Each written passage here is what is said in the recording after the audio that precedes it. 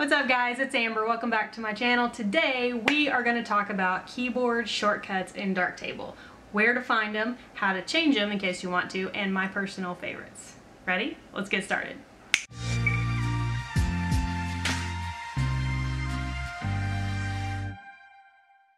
First of all, I want to say I am so sorry that it has been about a month now since I have put out any new content. Our family got COVID, but we're back. And I am so glad to be back here with you guys. I have missed you. So anyways, today we're going to talk about keyboard shortcuts. So I spent a lot of time when I first started in Darktable trying to find keyboard shortcuts and just like guessing around at what the shortcuts might be and messing up a lot of my photos and breaking stuff. So I don't want that for you guys, and I don't want you to have to look for them. So I'm putting them all right here in one spot. We're here in Darktable and I've got the Lighttable module pulled up right now. One thing that you will notice is there are 3 different kinds of shortcuts that exist in Darktable. First, you're going to have global shortcuts, which are shortcuts that work whether you're in the Lighttable module up here or whether you're in the Darkroom module over here. Those global shortcuts are going to be things like Ctrl plus the letter Z to undo a previous edit or to undo something that you've done before, hitting the escape key to go out of a full screen menu, that kind of thing. Then you have some shortcuts that only work in Lighttable, and then you have some shortcuts that only work in Darkroom. There is also the ability to set your own shortcuts, which I'm going to show you guys at the end. So if you're interested in setting your own keyboard shortcuts, make sure you watch all the way to the end of this video because that is definitely worth having. I've gone through and set a couple keyboard shortcuts for myself and they are very helpful. So first thing, I'm going to show you guys how to get to an actual menu that lists all of the keyboard shortcuts that are available right now, and this is going to save your butt if you can't remember what the keyboard shortcuts are or you don't have this video pulled up. What you can do to pull up that menu is just to hold down the letter H. I remember it like H for help, and this massive list pops up with all of the keyboard shortcuts that are available. So because I'm in the Lighttable module, here are all of the Lighttable shortcuts, and over here are all of the global shortcuts. These are the ones we talked about a minute ago that work whether you're in Lighttable or in Darkroom. And you can see there are mostly shortcuts just to either move from Lighttable view, which is just pressing the letter L, or to Darkroom view, which is pressing the letter D. That's a quick way to switch back and forth between those 2 modules. And then you have a whole bunch here that are Lighttable specific. One other thing that I find really helpful is if you click this little box over here on this side. Now again, I'm holding down the letter H for this whole process because if I let go of it, it disappears.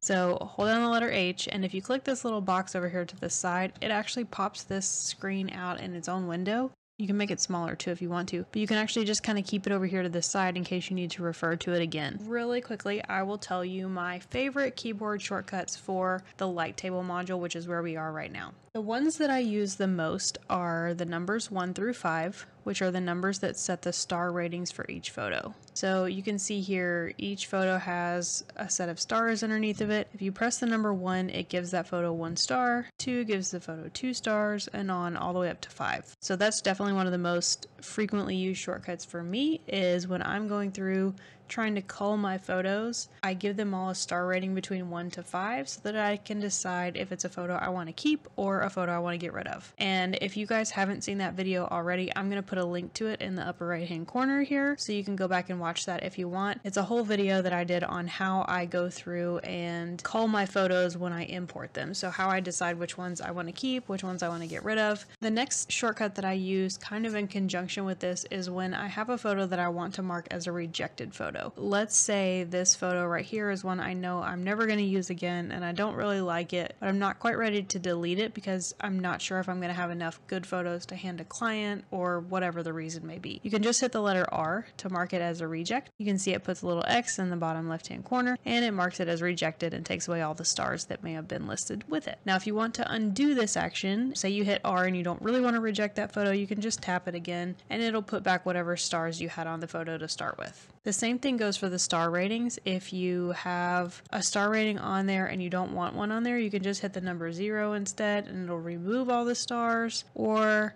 you can just press a different number and it'll take you to that number of stars. The other thing that I use all the time when I'm editing photos in this stage of the process is color tags. These work similarly to the star ratings, so you basically have 5 colors to choose from and you can put a color tag on a photo to help you remember to come back to it later on. I use these to sort out what photos I'm going to share with a client, what photos need to go in a sneak peek on Facebook, what photos I need to put on Instagram, and each one gets a different color. F1 is the color tag for the color red, and you can see on this photo here it puts a red dot in the bottom right hand corner. F2 is yellow, F3 is green, F4 is blue, and F5 is purple. And you can see that you can add more than one color tag to a photo. So if this is a photo that I want to go on Instagram, but I also want it to go on a Facebook sneak peek, I can do 2 colors on this photo. If you want to remove the color tag, all you have to do is tap that button again. So if I want to remove the red, I'll tap F1 again. If I want to remove yellow, it's F2, F3 for green, F4 for blue, and F5 for purple. So those are the main keyboard shortcuts that I use when I'm in Lighttable mode. The other thing you can do to check focus or to see a photo enlarged is to hold down the W button.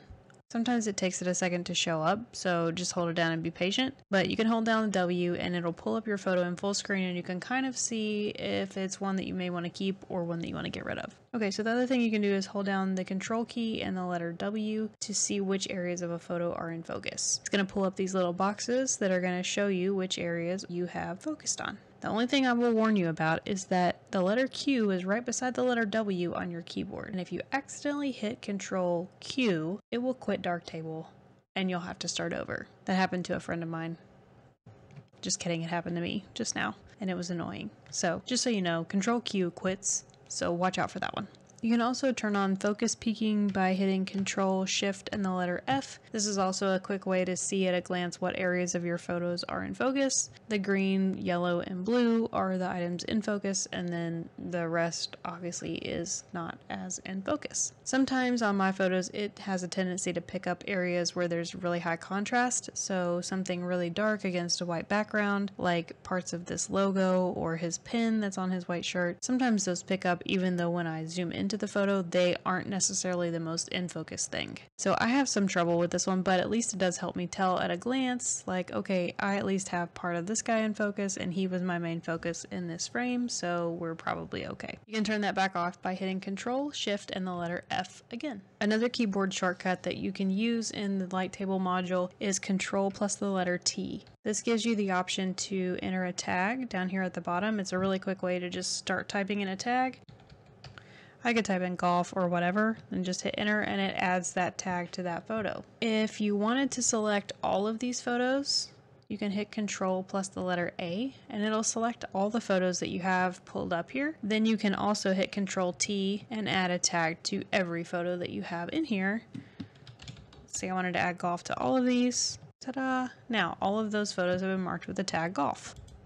There it is. Now let's go over to the Darkroom module. All right, we've got this photo pulled up. Let's go over some of my favorite shortcuts to use in the Darkroom section.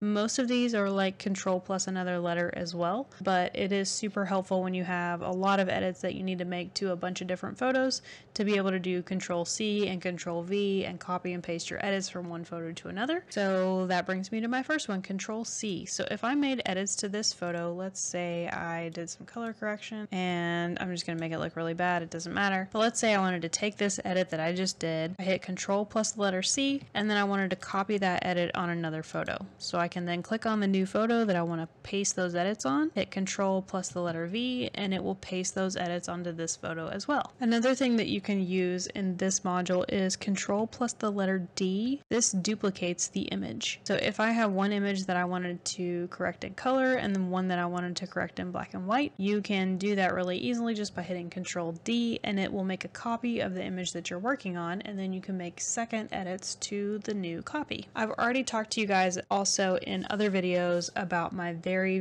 favorite keyboard shortcut. This one saves my butt all the time. I think I talked about this one in the video where I went through and just edited a bunch of photos and let you guys kind of follow along with me and how I do those. I'll put a link to that in the upper corner as well in case you guys want to check that one out. The keyboard shortcut that saves my butt all the freaking time is Ctrl plus the letter Z. Let's say I do some color correction, my computer took some time to process, and I look back over and all of a sudden my image is totally green and I'm not sure how to fix it. Just hit Ctrl plus the letter Z. You can hit it again several times if you need to undo all the way back to the image that you had before. And you can also do Ctrl Y to redo. So if I undo my edits and I undo too many, I can hit Ctrl Y to redo the last one that I took off. There are several other keyboard shortcuts that are really helpful. I'm not including them in this list because I don't use them as often, but they are listed right in here. That would be the brackets to increase and decrease brush size, brush hardness, brush opacity. You guys will use those if you're doing masks or spot removal kind of stuff. Anything where you have to draw a mask, these come in really handy without having to go in and click to change the brush size. And again, you guys can come back in and check this full list just by holding down the letter H on your keyboard, and you can see all the different options here. Two keyboard shortcuts that I really like using in the Darkroom module are the spacebar and the backspace key. Spacebar moves to the next photo in the timeline that you may want to edit, and backspace goes to the previous photo. And the very last keyboard shortcut that I use a lot in here is Control plus the letter E, which actually exports a photo. So the only problem with that is if you have a specific folder that you want to put that photo in, or if you want to export more than one photo at a time, it's usually easier if you come back to the Lighttable module and do that from there. And if you guys don't know how to export photos or you need a tutorial on that, I have a great one. I will link that in the upper corner as well, and you guys can go check that out.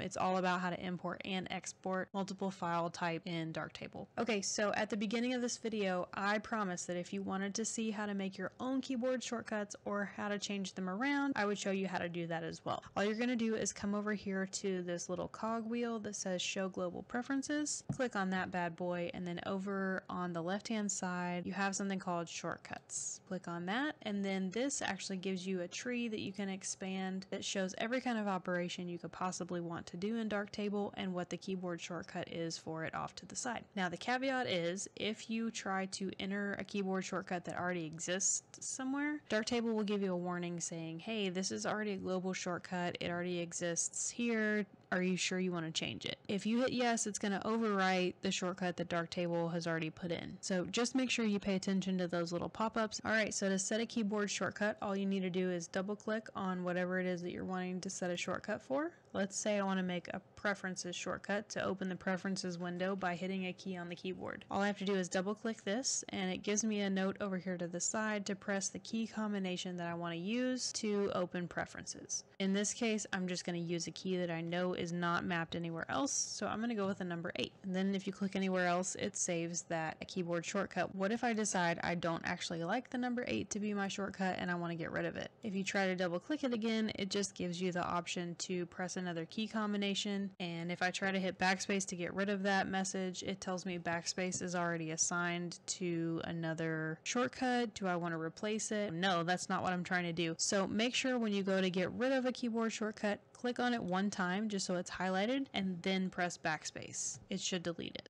Alright, so just remember, reprogram at your own risk. But if you want to or need to rearrange your shortcuts, you can do it this way pretty quickly and painlessly. Alright guys, that's all I got for you today. Thank you so much for being here and hanging out with me. If you haven't already, please subscribe to my channel and hit that little bell notification so you get notified when I put out new videos. Also, don't forget to smash that like button, and I will see you guys next time. Have a good day.